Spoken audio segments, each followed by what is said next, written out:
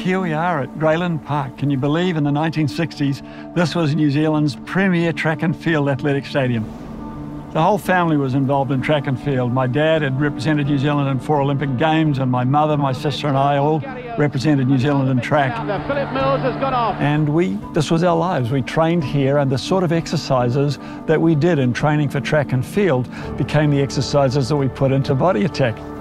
I went away to university in the US. I had a track scholarship at UCLA in 1974 and saw the birth of aerobics there. And when I came back 4 years later to New Zealand, I said to my dad, we had a public gym by that stage, and I said, we should do this. We should do some exercise to music classes because they're great.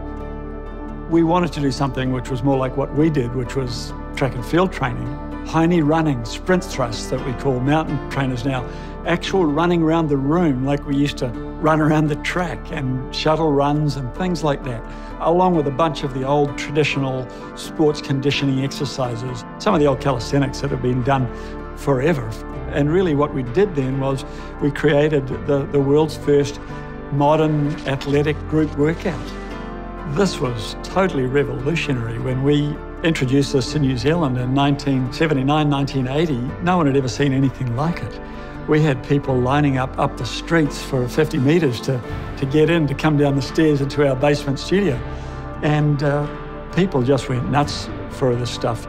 Really, the studio would comfortably hold about 60, maybe 80 people, and we were cramming up to 150 people in there. It was insane. Body Attack is still really what it was in 1980. It's still the same workout. It's a basic sports conditioning workout that is based on track and field. But of course, it was met with horror by the fitness establishment at the time. It was considered very un-PC. Body Attack was scientifically ahead of the game when it first came out because most people were steady state training in those days. They were just spending a long time on a treadmill at low intensities doing the same thing over and over again. And Body Attack created this new approach to exercise. We worked out at a high base of intensity, and then we had these little spikes of intensity on top of that took people into these higher training zones, which just hadn't been done in those days. And now the science has caught up with that. There's a lot of science around those spikes of intensity being really effective at transforming fitness and body composition.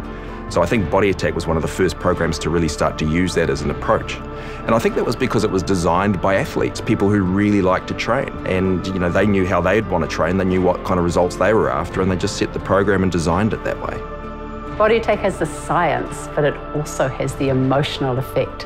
I believe that one of the things that has made Body Attack last for so long is how it really serves people emotionally.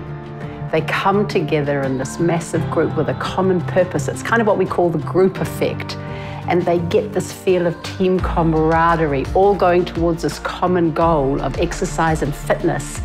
But it's more than that. It's really that group effect and that team supporting each other, which supports you not only physically, but also emotionally towards people's goals. It's quite a spectacular thing.